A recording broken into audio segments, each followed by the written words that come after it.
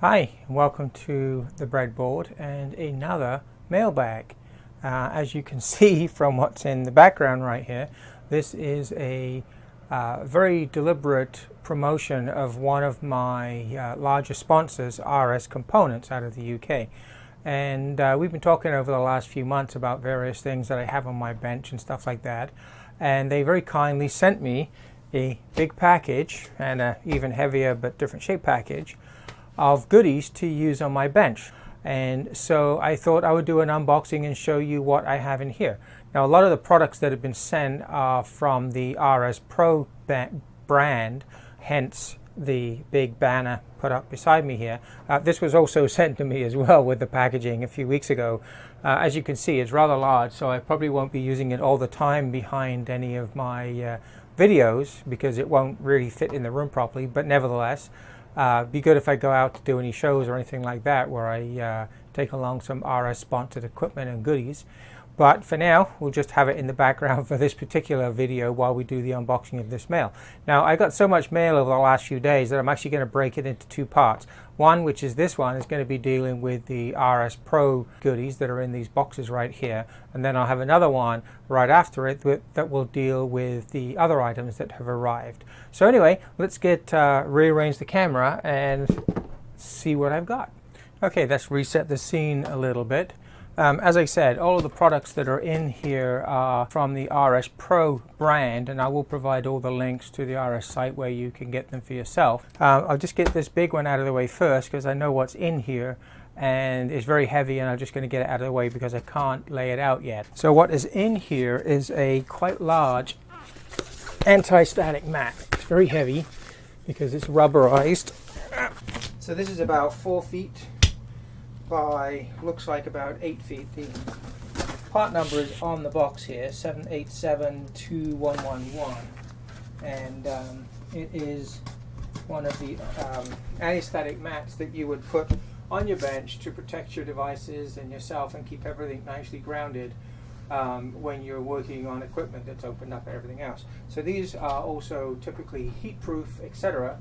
We'll pull up the data sheets on the RS website and just have a look in a little bit, but normally you would put them on the bench like I have here. This is an older one I have on this bench that I got quite a while ago. It's a little bit thinner than the RS brands. They are heat proof, and what they are is dissipative mats. So if you put a resistance meter on here, it'll measure hundreds of megs or even into the gig ohms. And the idea is it prevents static from building up, but it's high enough resistance that if you put a PCB on here that's turned on, it won't have any impact on it either. So, and they're also usually, heat resistant enough that if you dropped your soldering iron on there or got a splash of solder on it, it's also not going to damage it. So anyway, that's one of the first items, this really big roll of anti-static mat, and there is a nice smaller roll in here as well for a smaller bench or side bench, which I will also be having. I may put this in where my computer is because I often, when I'm editing, I will often have things plugged into the PC, like smaller embedded controllers and things. So having an anti-static mat there also is quite helpful. So this one is more like about 18 inches by 3 or 4 feet, something like that. So much better for going on a smaller table. As you can see, there are poppers in all the corners so that you can connect it to a grounding point and also connect the grounding strap to the mat so that you're all at the same potential, so you don't zap components and things like that. So let me just roll this up and we'll get to the... Okay, that's the anti-static mat done. Let's start diving into this box. So what I'm going to do is move it across a little bit. We'll pull the items out and just put them on the side of the bench here, and then we'll have a closer look. So first on the agenda is a small compact digital multimeter from RS. This is the EN6160-1. It's a Cat 3 600 volt multimeter, and we will have a look at that in a moment. We have some PCB maintenance tools, scrapers, blades, component bending point, little brush, anti-static tweezers. We have a third hand with magnifying glass, So this is where you just put it on the bench. You would hold a PCB or wires or whatever else you may be doing, and the little magnifying glass if you need a bit closer detail while you're soldering or probing or something. We have a pair of project boards, the breadboard type, which is very appropriate for me because I am the breadboard. These are both exactly the same part number. You can never have too many breadboards when you're doing the kind of things that I do, because you may start with a project on one and you really don't want to rip it all off when you want to try and have another project on the go. So having more than one breadboard is always handy so that you can have them built onto the boards for extended periods of time. To go along with the soldering iron that I got the other day, I have a couple of rolls of RS solder here. One is a roll of leaded solder, 0.38 millimeter diameter, and the other one is a roll of lead-free solder, which is 0.81 millimeter diameter. So we have a nice pair of ESD safe RS copper wire cutters made in Italy. Set of anti-static bags for storing circuit boards and components and various other things.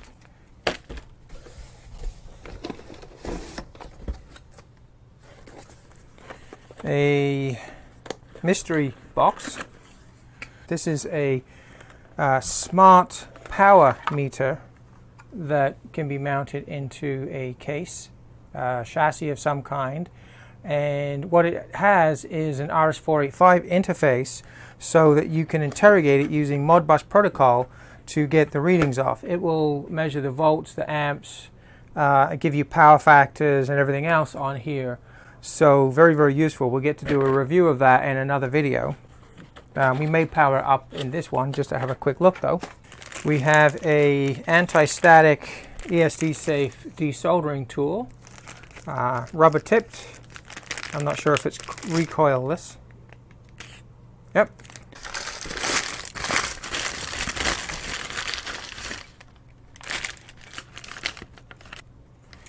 A container of lead-free tip tinner for soldering iron. So we'll have a closer look at the specs for that and the uses for it. So in here we have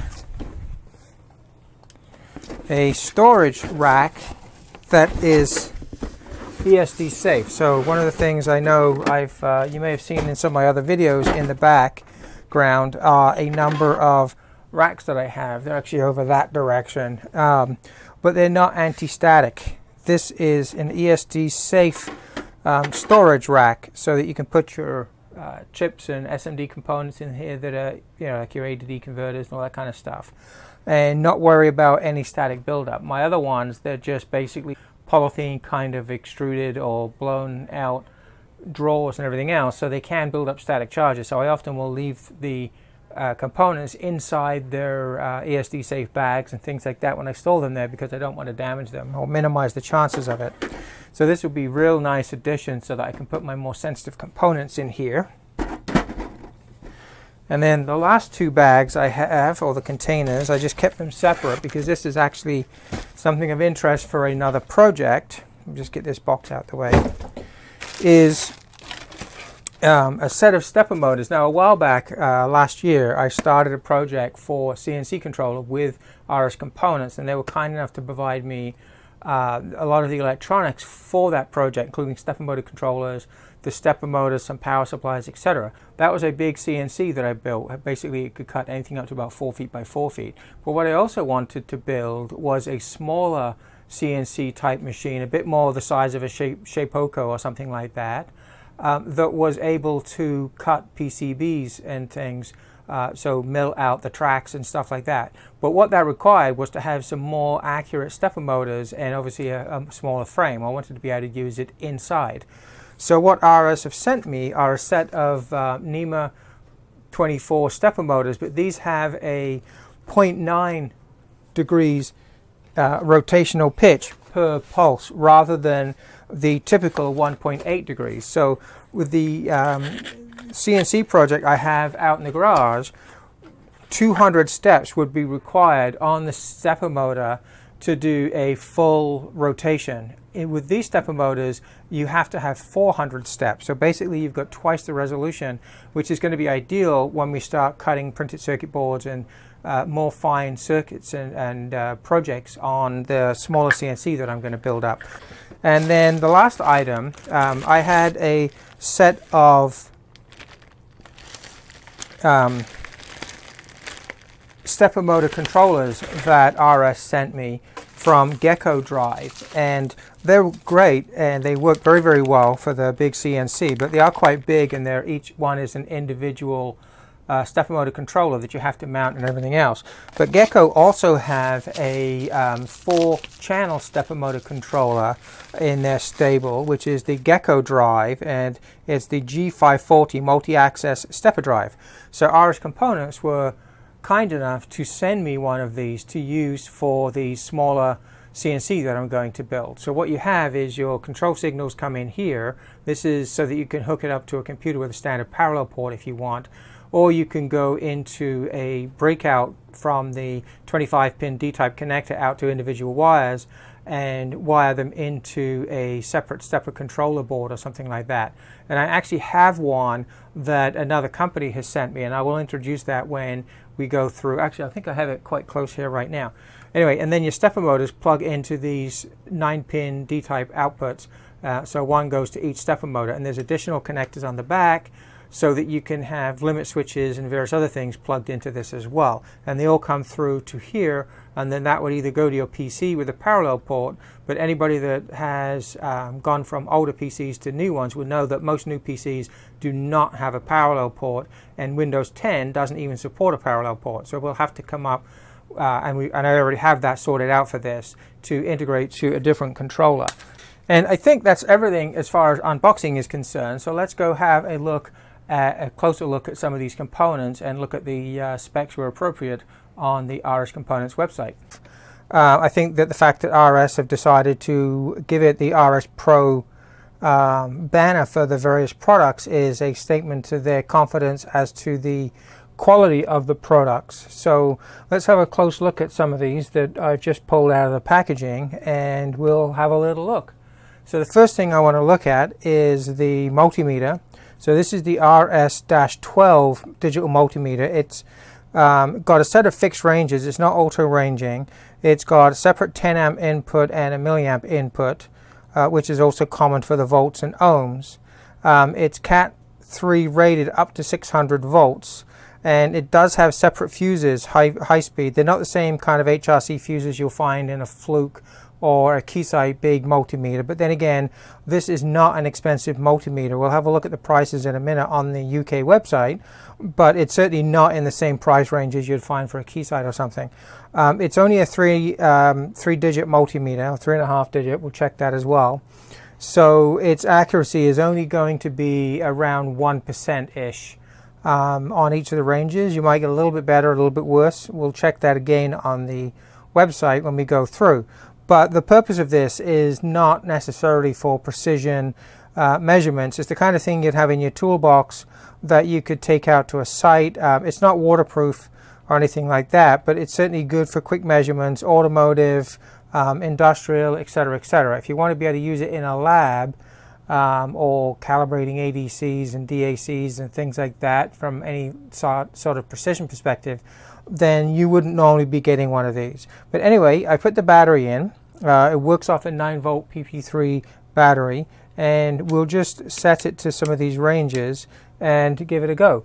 Now, what I have here is a precision digital voltage source that my friend Ian Johnson at www.ianjohnson.com, and he also has a YouTube channel, makes and sells. And he kindly sent me one of these quite a while ago to use in my lab and things. So I'm just going to power this up, and I can use it to provide some precision voltages just to check the calibration of the meter here. So I'm just going to clamp this onto the terminal posts.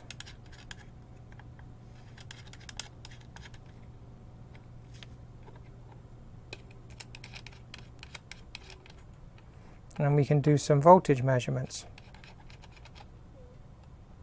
Okay, so right off the bat, I've given it 50 millivolts, and you can see here, let me just put this on its stand, make it easier to see. We have exactly 50, I'll leave the backlight on, I think it's easier on the camera. So we have exactly 50 millivolts. Let me up that to 100 millivolts.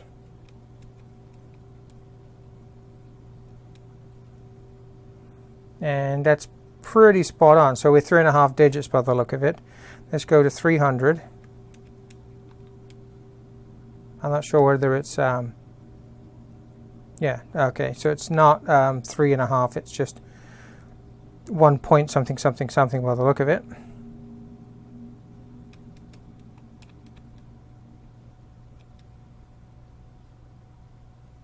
So I've given it 199 millivolts, so that's pretty accurate. Let's give it just over 200 and see if it, I think it might be limited to just 1.999. So just 3 and a bit digits. Let's just go 0.2. Yeah, that's over range. So the digit range is 1.999. So let's go up to the next range. So this is a 2 volt range. So let's give it exactly 1 volt. So that's pretty accurate. Even though it's a 1% meter, it's actually way, way better than that. So let's give it 2 volts. This precision voltage source will provide up to 10 volts only. So that's just over range. Let's just go up to the next range. That's the 20 volt range. So let's give it 19. No, I can't give it 19. I can only give it 10. So that's 10 volts. That's pretty accurate, like spot on. It's on the next range, so that's still pretty good. And then the 600 volt range, I would have to use a different meter. I'll do it in another day because this is just a mailbag kind of review. So that's still working quite accurately. So let's just get rid of that. Turn this off. And the other quick test I'll do, just because I can easily, is use my Vishay precision resistance source that Vishay kindly gave to me quite a while back. Now obviously this meter doesn't do 4 terminal resistance, but I can just run up through the ranges. So let's go round to the 200 ohm range and see how accurate it is for one. Well, first of all, I'll just short it out, see what the offset is. So we've got about 0.1 ohm, 0.2 ohms offset. So there's 1 ohm. So given the offset, that's pretty accurate. Let's go to 10 ohms. So that's within, allowing for the offset of 0.2, 0.1. That's pretty good. 100 ohms. So that's pretty accurate. Let's go to 1K, should be overload. So let's flip up to the 2K range. Now any offsets now in the contact resistance shouldn't make any difference whatsoever, because we're way beyond that. So that's still pretty accurate. That's a 1K load, and it's giving us 0.998. I think the actual value for the 1K is, well, it's lots of zeros from 1. So we're way beyond what the accuracy of this meter is. So that's pretty good. Now let's go to 10K. Of course, we'll have to click up a range. So I'm actually quite surprised. This is very, very accurate given the price of the meter and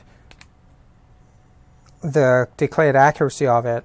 It's only about 1% on most of the ranges, but I'm finding it with this is that 1% means that that could be 1010 or 0.98 on there. But we're getting this pretty much crack on, so that's very impressive. Now the highest value I've got on here is a 1 megohm precision resistor, so we'll just go up to the 2 megohm range. Let that settle down. Yeah, that's pretty impressive, 1 megohm or 1000 kilo ohms. So I'm quite impressed with that meter for the price of it, etc., etc. We'll have a look at what the specs actually claim to be in a minute when we finished having a look through the products. But yeah, that's an RS Pro meter. It's quite small, you know, when I compare it to one of my Agilents, and I have a few of those, you can see how much smaller this is. So if you're just putting it in a bag for doing some quick tests, that's pretty good. Now it isn't rated, like my Agilent would go up to 1000 volts on the meter, this RS one here will only go up to 600 volts on the meter, and I don't know whether I would be, well, the leads and everything else, they're nice. They seem to be quite nice leads. They don't feel like they're silicone, but they are quite nice, and they're heavily shielded. So I think I might trust them up to 600 volts. They do have the protective covers on the ends. They're not on there right now, so with the cover off, they're rated at Cat 2. It says Cat 2 1000 volts. With the cover on, it says Cat 4 600 and Cat 3 1000. That just provides additional protection for your fingers. Anyway, that's the meter. We'll give it a fuller test on another video. So let's just turn that off and get it out the way. Now, the bags I've got, it seems like a weird thing to send me, but they were just trying to look at a whole different range of products that they could send that I could use that would be helpful in my lab, because they are a sponsor for me. So these bags, what they are anti-static bags. Now what that means is that they will not build up a static charge. So if you start rubbing it together, it won't build up a static charge to damage any components. What it isn't is ESD protected. So if I rub my hands against a balloon or my hair or something and built up a static charge on me, and I had a component inside this bag and I went zap, that discharge would go through the bag. If you wanted to be protecting components from actual static discharge versus static buildup, then these bags would not be suitable. You would have to get some ESD protective bags. This is the third hand, as they called it. Let me just zoom in a little bit. So these have been around for years and years and years. I think even when I was an apprentice, these kind of things existed. And they're very handy when you're soldering some wires and things like that, and you want to just simply hold something, and solder it. You can just clip the device in the little grippers, and then, looking through here, you've got a good clear view of what you're doing.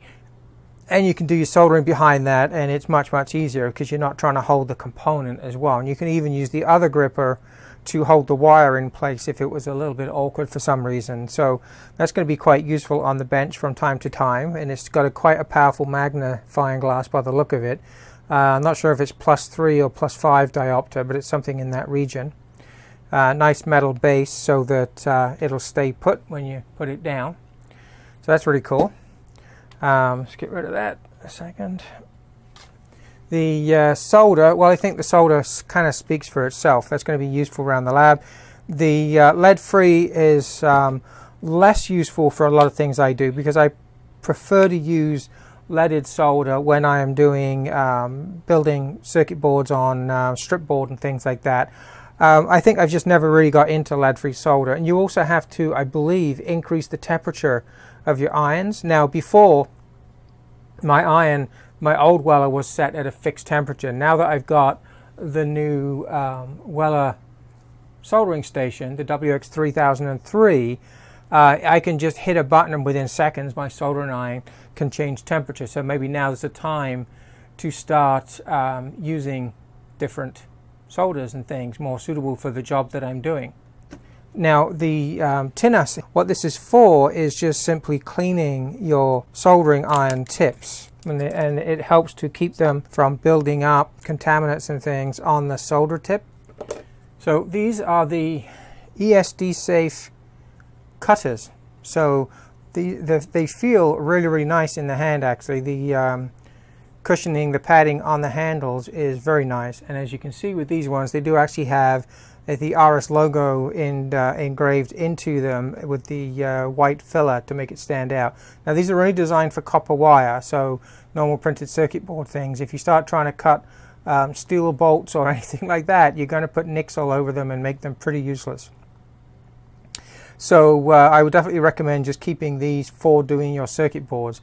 So next up we have the RS branded desoldering tool. This is the hand pump action. You put it in and you just press the button and away it goes. Now the one I've had for years, let me just go grab it. Okay, so this is the one I've had for years and years and years. As you can see, the anodizing is well worn off. because of all the years that I've had this. And this one has quite a powerful sucker on it, and it's got a little bit of, if you can see that on camera, the recoil is quite heavy. It is supposedly recoilless, but I think they probably got a little bit better at it. It's also got a solid PTFE tip on here as well. So if you've got it against the PCB and you're, see how my finger just flew off of there because of the recoil, it will bounce and potentially could damage a pad if you're not careful with it. So this new one now from RS is an ESD safe desoldering tool, and it feels like the soldering action is actually a little less powerful than this one. It certainly recoils slower, but it seems to have a tighter suction on here, because if I actually put my finger over the end of this, you can see it runs much slower, which means it's getting quite a bit of vacuum in here as it's sucking up. Now this one also is just, it basically pulls apart. It's absolutely covered in grease on the inside right now, which is normal because it wants to stop the solder from sticking to anything. Very easy to take it apart to clean it. So you just do that, shake out all your solder, and you're pretty much done. So that's just a half twist. My old one, you literally have to screw and screw and screw. It's made out of aluminum, and you can see here it's got the plunger is actually a separate unit than the pusher. So once you click that in, there's less mass when that's down. You can actually pull it up, so quite a different design. But anyway, it's always nice to have an alternative, especially if you're using it with more delicate components and things. Okay, the next component we have here, or tools in this case, are the PCB maintenance tools. Now I actually had, and I think I still have, some of these tools from when I was even an apprentice, which means that's 35, over close to 40 years ago. They were almost exactly the same design as these. You have a hook.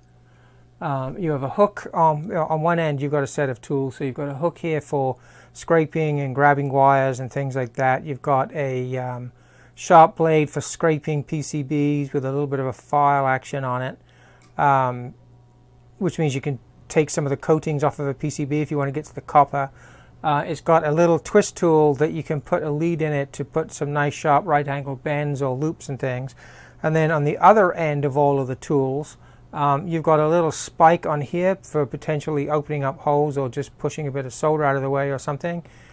You have a very sharp scraper here, which is why it has this protective little plastic cover on it.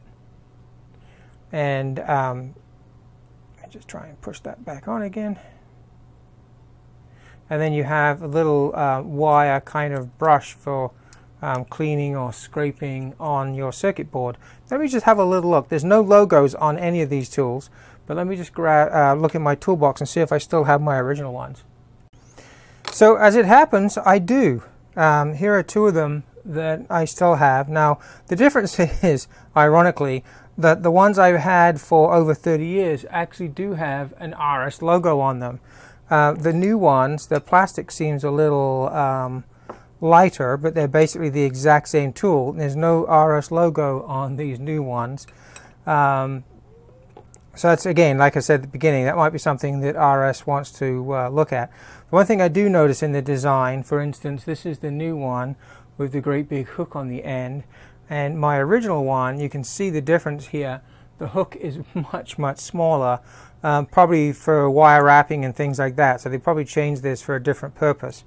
The other end, the little angle piece is pretty much exactly the same. I think the angle is slightly different, but it is possible that I bent that for some reason to change it. And then I still have the one with the really sharp edge on. I've actually resharpened this a couple of times over the years, but still going strong. So that is, I think, a testament as to the longevity of a lot of the RS branded tools, that they, you know, when you spend a little bit more money getting them, yes, but they last you a long time. And just as it happens, while I was rummaging in my toolbox, I found a bunch of other ones. This is a ratcheting crimp from RS that I got a long time ago. It looks like I need to put a bit of WD-40 on it, but it still works just perfectly fine. Some screwdrivers. These are all RS brand, big heavy one. I mean, this thing been used and abused for well over 30 years. Ratcheting screwdrivers, again RS branded, Super Drive number 2 from RS. There's the logo still here, made in England. I'm not sure if they're all made in England anymore. Socket wrenches, files, RS branded, small screwdrivers. So I have a lot of tools that I've had for probably over 35 years since I started my electronics. So that is definitely a testament as to the quality that you can get from RS. So I like that. Anyway, enough of that. Let's move on to the next tool in the, or the next thing in this package. So these are the prototyping boards. They're the K&H brand GL-36. So you basically got 62 or 63 positions down. You got 3 rows for components with power and ground rails for each one. Now these ones are not marked with the little lines on, which I typically see on a lot of my prototyping boards, but that's okay. You can easily put it on with a marker if you wanted to, but it really means you're just free to do whatever you like with it. You've got a top bus strip across here, and you also get a set of colored terminals that you just screw into the top here, so that you can use banana plugs from your bench power supply and then have your wires coming out to plug in wherever you want. So there's 2 of those. You can never have enough. I've actually, again, this is another example where I've had one for a long time, about the same time as I've had all of the tools, and it's still going. Let me just grab it and show you. So this is the one that I've had for a very long time. It's in a die-cast aluminum box. The mains cable is just wrapped around it. It's a switch mode power supply inside, and I've got plus and minus 12 volts and plus 5 volts available. This switch with the extra 2 connectors, I think I had some ideas 30 odd years ago what I was going to do with it, but I never did implement it. But this has been a workhorse for me for a long time, and you can see in certain areas where I've managed to destroy components and things like that. For instance, here you can see where I've basically melted the board with some components, but it's worked very well. I think some of the connections are now starting after 30 odd years to get loose. Now I'm not sure if this was an RS one or not, but I think it probably was, because it was at the time when I worked for a company that we bought all of our parts from Radio Spares. It wasn't RS branded, I don't think. But nevertheless, it was a good quality one. I think the box definitely came from RS. They used to sell all these kind of die-cast boxes, and still do for things. So anyway, nice to have some new prototype boards that are going to have some good connections and things on them. And one of the electronic items I've got, this is a smart meter. It measures power on up to 3 phases. It needs current transformers and voltage taps going on to what you're measuring, and it will actually monitor the power factor, frequency, phase angles. It will accumulate the kilowatt hours, etc., etc. It's a very versatile meter. The website says it's DIN rail mounting, but as you can see, it isn't. It is chassis mounting to go into some kind of panel, which is fine. And it's got some nice connectors on the back. I actually have it wired up right now to some mains, just so I can show you it turned on, and it's measuring the mains here at 121 volts at the moment. But I have no current transformers. I have to speak to my contact at RS Components and see if he can send me some current transformers so that I can actually test this thing out a bit better. But it's a nice unit, and I had a quick look at the manual. It's got a lot of programmable flexibility in it. And a lot of different things, total harmonic distortion. So we'll have a little look at this in a separate video, and maybe I'll open it up so we can see what's inside. But it's got a huge amount of flexibility, and one of the nice things is it's got multiple outputs. The bottom here is all about the measurement side down here, where all your power would go in. This is the supply to drive the unit, so it wouldn't be counting the current that's actually being used to drive your loads, which is nice. But it also has a two pulse outputs that you can set independently that will indicate just with a pulse. I'm not sure if it's a closed contact relay or an actual logic level coming out, but it would indicate a pulse every kilowatt or so many pulses per kilowatt hour and things like that. But it also has an RS485 connection, and it implements a Modbus protocol over the serial port. So it's very easy to connect it up to a programmable logic controller, some kind of computer and things like that. So some of my other projects, I'm actually been using the Modbus protocol to talk to various devices. So what I'm going to do is I'll set this up so that we can actually play with it and have a look at what it can do, and maybe I'll integrate it into one of my projects as well as a more permanent fixture, which would be kind of nice because it's always good to be able to properly accumulate the readings that you're getting from power and stuff like that. The last thing I have here, of course, is the ESD rack cabinet.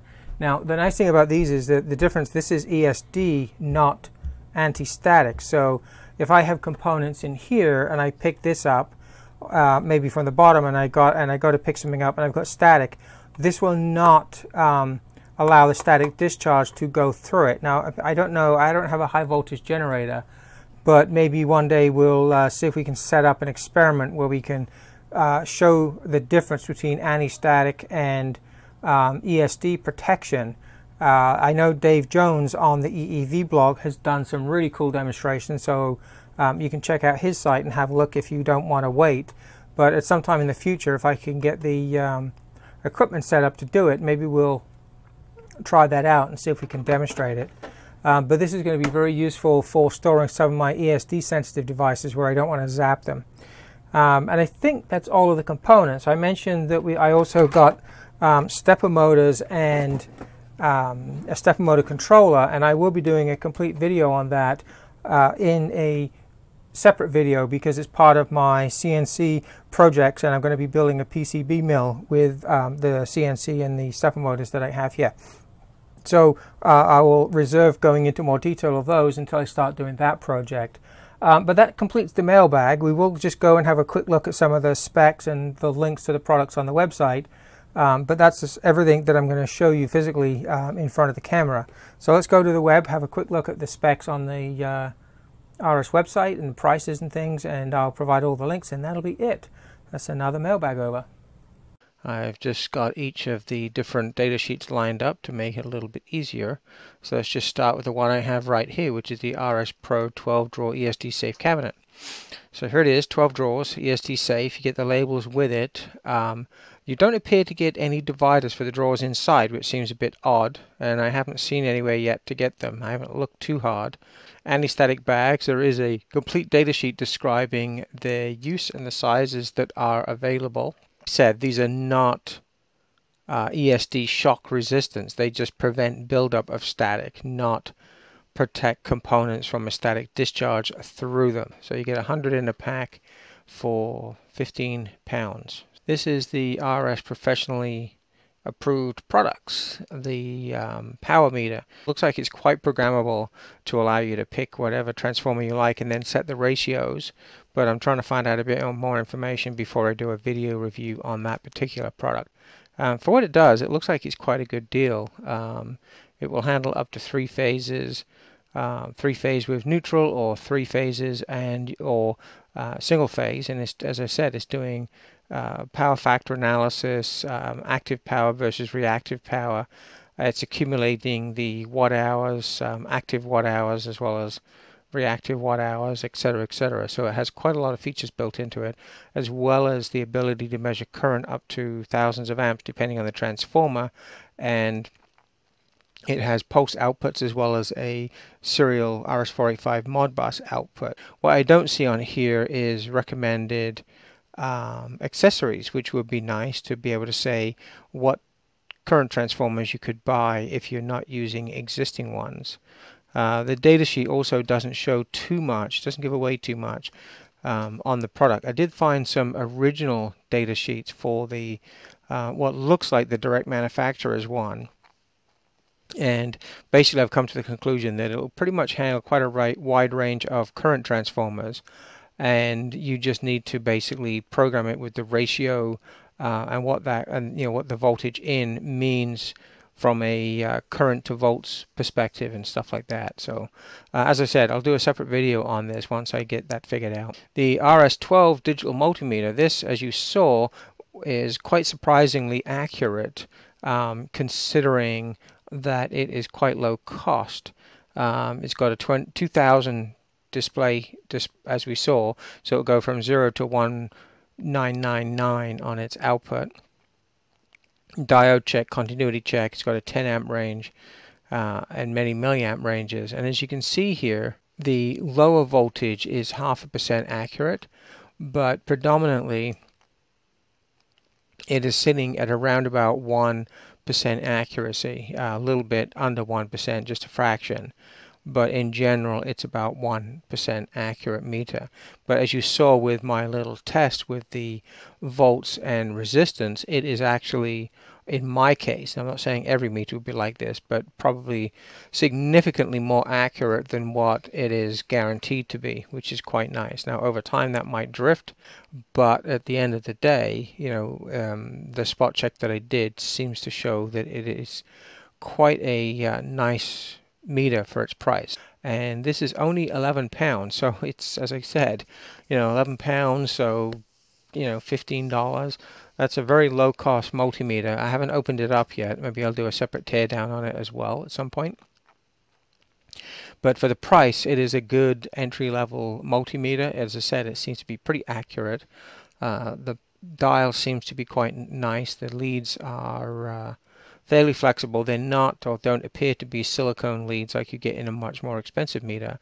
But considering this is almost 20 times less price than an Agilent or Keysight 4.5 digit handheld multimeter, it's doing pretty good. So I am actually surprisingly impressed with this little meter. Soldering iron tip tinner. Here's a data sheet for it, again on the RS website. Here we have the RS Pro lead-free solder. So its melting point is 228 degrees centigrade. And we have the leaded solder, where, as you can see, it's about 40 degrees lower. So if you were using the my old Magnasat soldering iron, where the tip sets the temperature, you'd have to be changing the tips if you wanted to have optimal temperatures for the iron. This RS Pro soldering iron soldering tool set. So as you can see, we discussed that earlier. You've got a fork for twisting and gripping wire for unwinding and various other things. You've got the steel wire brush, scraper, a knife, a spike, and a hook. And you saw from the earlier one, the design really hasn't changed much in over 30 years, except for the fact that they've dropped the logo off of the moldings, which, when you're trying to promote the RS Pro brand, it would be nice if they still left it on there, because if anybody borrows your tools, you would know exactly where they came from, or the person borrowing them would, and it would help sales and everything else. Desoldering gun, this is the data sheet that covers all of the ones that there are, and I think the one that I have, even though the colors are slightly different, is this one here, the FlexiVac 2006. It's black bodied with a flexible nozzle, and price is not too bad, £11.69 for one unit. These are the cutters that I got, the flush type cable cutter, anti-static, sorry, not anti-static, it's ESD safe, £13, so a lot more expensive than you would be buying from eBay or something, but nevertheless, for quality pair of cutters, that's not too bad a price to be paying. I know the Lindstroms that I used to get a long time ago were significantly more expensive than that, and that was probably 20-30 years ago that I was buying those, and I think from just bad memory that they were in the order of about £30 a pair, so way more significantly expensive. Breadboards, I got the GL36s. They do have bigger ones, the GL48s. I have two of the 36s because I know from experience most of the projects I've ever done, even complicated ones, have not gotten bigger than what would fit on the GL36. So I'd rather have two slightly smaller boards than one bigger one, and be able to have two different projects on the go simultaneously. And you can get the actual breadboard pieces individually, as you can see here, and build up your own on a separate backer board if you wanted to. So these are basically 31 pounds a piece, which again is not too bad. I've actually bought breadboards from a local store here in Canada, in Toronto, and when I bought them, the guy gave me a little pin strip and said, "Oh, you'll need this with the breadboard when you're using it." And what it was, the reason he was giving me this, and I didn't quite understand it at the time, was because the quality of the metal grip inside each of the holes was not very good, and they were actually very, very tight, and you would pretty much destroy a component if you tried to put it in there without first inserting a solid connector, which was basically the little strip of connectors that he gave me, into the sockets to widen them very slightly and ease some of the pressure before you started trying to put components in. And I've actually already tried this one with a few smaller components, and they do fit in very, very smoothly, which is nice. So that's one of the differences between buying a quality breadboard and buying a cheap one and saving a bit of money. You're going to find it much more pleasurable to use, and you're not going to be impaling your fingers while you're trying to push components into really, really stiff sockets. Now, time will tell as to how well these maintain their contact. As I said, in the video earlier, I showed you that I've got one breadboard that I've been using for probably over 30 years, and it's still maintaining pretty good contacts. I mean, I've melted a few places and things, but in general, it's still performing pretty good. So I know it wasn't cheap at the time when I put that together, and it's lasted the years. I have got some smaller breadboards that I've used for various products that I bought from local electronic stores, which were not expensive. You're talking about like $5 Canadian for a small piece of breadboard, and you can actually tell some of the connections are already not getting a very good grip on the components that you're plugging into it. And if you think about plugging in small dip packages, small resistors, larger resistors, the pin that you're pushing into the holes can vary quite considerably in size, and you want it to be able to grip all of those. So it's important that the spring contacts that are inside each of these is of good quality, and they will retain its rigidity over time. The RS Pro name, so all of the products that I have gone through are all from the RS Pro brand. Not all of them have the logo on them, which is a bit of a shame, because one of the purposes of getting these were to have them on my bench and people could see where I like to get my tools from. Not all of my tools come from there, but significant number of them. And as you saw earlier, I've had RS tools for over 35, maybe even 40 years. I know as a 16-year-old electronics engineering apprentice, my tools, all of my electronics tools came from RS components way, way back then. And as you can see, I've got a lot of my screwdrivers and other tools, and they're still going strong nearly 40 years later. So that's pretty good. I think, it's worth paying the extra bit of money to get that kind of life out of your tools. So that's all of them, and I will provide the link onto the posting that shows you where all of this stuff can be bought from. If you're not in the UK, obviously you can use Ally Electronics, which is our Radio Spares' North American branch, for want of a better word, and you can find most of the parts there as well, including the RS Pro branded products. And if you just simply go to www.rs.com, the first page will actually prompt you for your country. So if I just show you that right now, all right, you get this page, and all you got to do is pick the country you're in. Now, I normally pick the UK because that's where my sponsors are based, but normally I would pick Canada if I was wanting to buy something here. If I can find it. Where is it? North America, Canada. And as you can see, it takes me to Allied Electronics, or Ally Electronics. And they have the RS Pro brands here and everything else that you can also order from here if you want to. And obviously ordering locally is going to save you significantly on shipping, and you won't be incurring duty and customs fees and brokerage fees and stuff like that. So anyway, that's it. That's the mailbag. It's gone on a little bit longer than I hoped, So I will finish it here, and in a future video we will do a little bit of a deeper look at the multimeter, and also we will be evaluating the power meter. I've just got to get some current transformers so that I can use it. Anyway, that's it. See you on the next one. Bye.